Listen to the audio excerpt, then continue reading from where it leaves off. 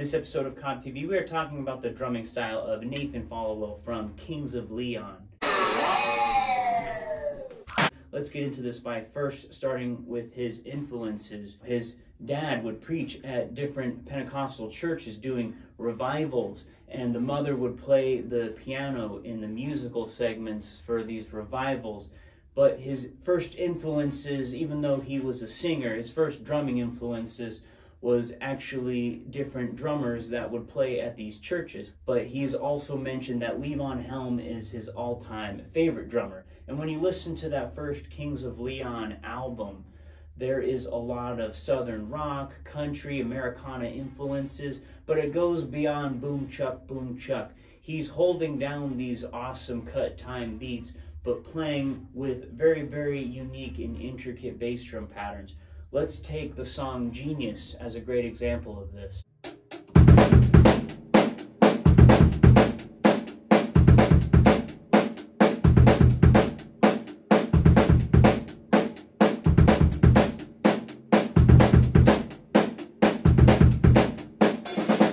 So in between the first album and the second album, Shake Heartbreak, Kings of Leon actually had a cool opportunity to open for the Strokes during their Room on Fire tour. And because they were such a hit in the UK, you start to hear more indie rock influences kind of take a hold of their music. And that's when his uniqueness in his drumming style started to come through. So let's take a track like Slow Night, So Long as a great example of him starting to kind of incorporate more funky beats into their playing.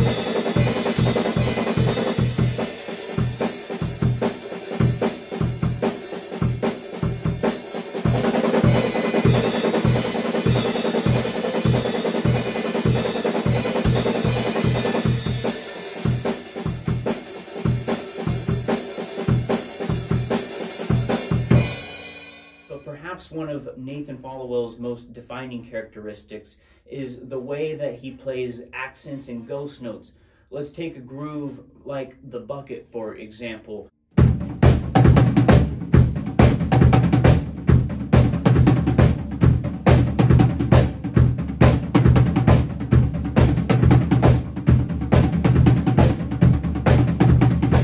He also likes to use this accent ghost note technique in his drum fills. And another great example from the album Shake Heartbreak is going to be on the song Razz.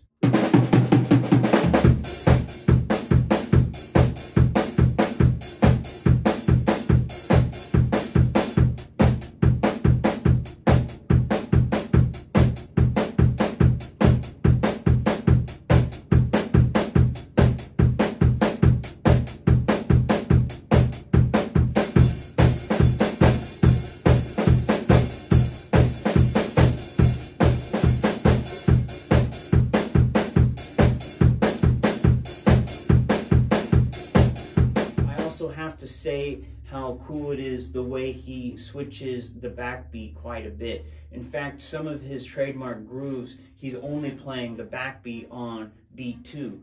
Just take, for example, the track Where Nobody Knows as a great example of how unique his styles of grooves are.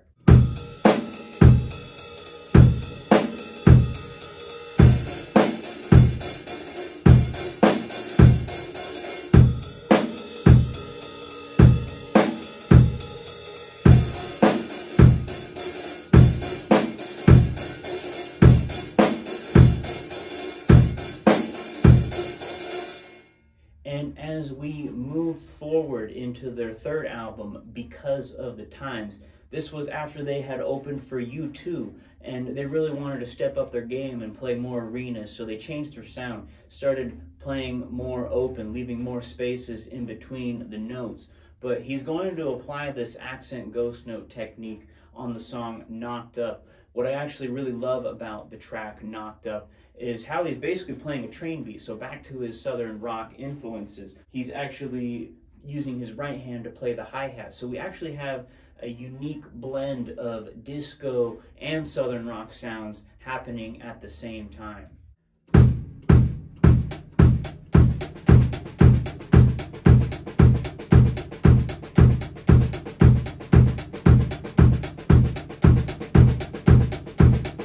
In a Twitter AMA, someone asked him what the hardest Kings of Leon songs to play on drums were, and he had two mentions for this. One was the song Black Thumnail, and the other one is McFearless. And I remember the first time hearing McFearless, I was like, what the hell is he doing?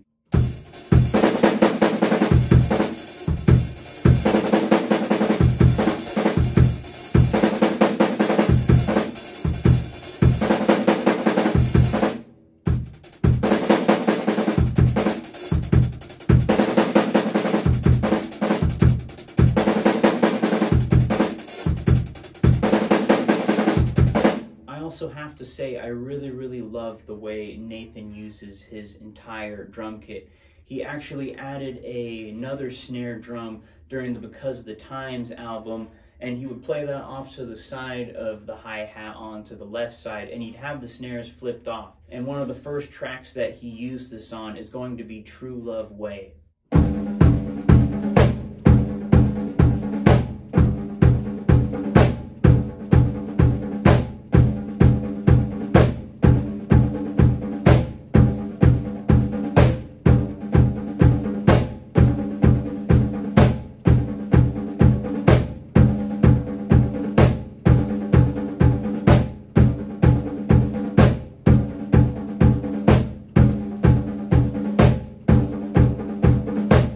Perhaps the best example of him using this combination of snares off tribal sounding snare drum and mixture with his drum grooves, that backbeat on 2 thing that he does in Where Nobody Knows, is going to actually be on the song Manhattan.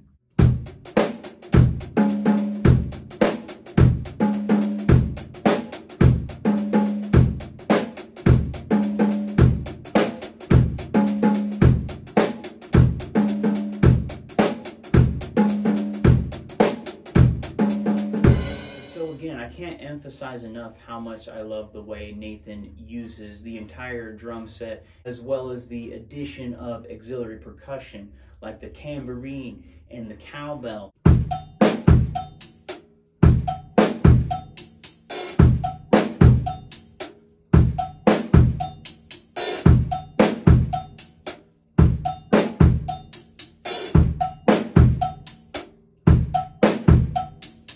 Nathan also likes to use mallets and brushes to achieve a wide array of different textures, tones, and dynamics. And perhaps my favorite example of him using the brushes is actually going to be when they play the song Revelry live.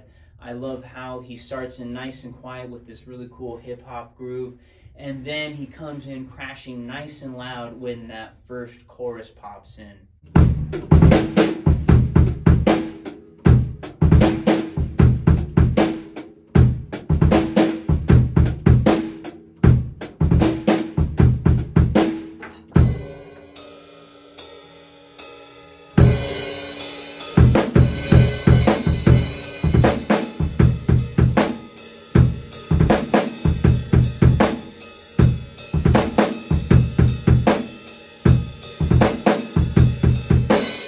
Perhaps my all-time favorite Nathan Followill groove is actually going to be from the album Come Around Sundown on the track Birthday, which might even be my favorite Kings of Leon song. During the chorus, he's actually playing a polyrhythm on the bass drum. If we take the backbeat out completely and we just listen to the hi-hat and the kick drum, we have that 3/2 polyrhythm.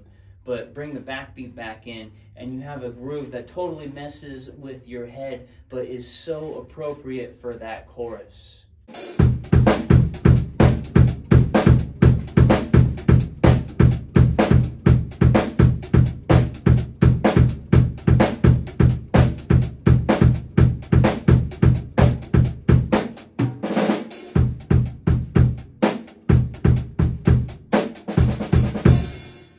for those of you who have been following the channel for a while, you know that we love to talk about odd time signatures. And so perhaps the most unusual of time signatures in Kings of Leon music is going to be on the song 100,000 People, where he's playing a really cool 16th note hi-hat groove, but in 7/4 time.